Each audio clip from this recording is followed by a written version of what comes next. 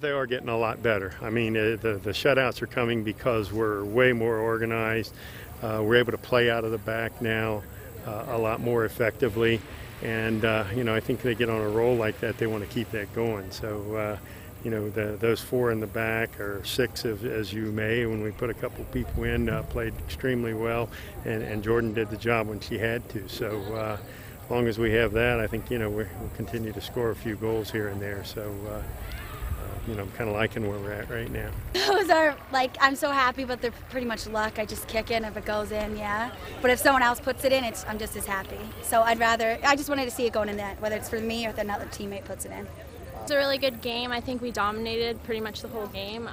We kept the ball, and the last bit of the second half we weren't doing as well. We talked about it with the coach and then just went on from there and fixed what we had to do in the second half. Really big for our team because obviously in the beginning of the year we started off not as good. In the back especially, we let in a couple unanswered goals, so it's just good to not let anything in and solidify ourselves as defensively so we can score more offensively.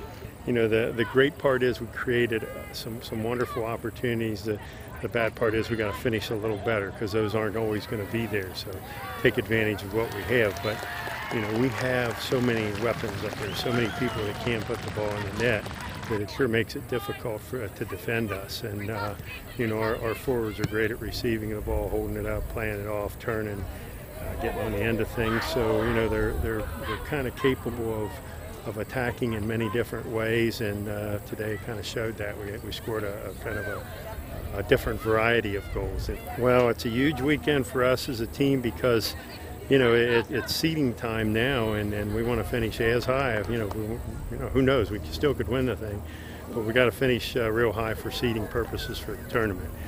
So we're going to play all out, and then you've got the added goodness of Senior Day Friday night and Senior Weekend. So I expect we'll get a pretty major performance from those guys. But you couldn't have really a tougher weekend in terms of opponents. We got 2 really good teams coming in.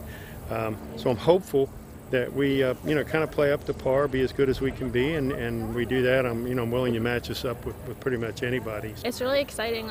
Coming in as a freshman, it's my first year. It's gone by so fast this season, and we're really excited. We're becoming more consistent every game, and we're ready for A10 tournament.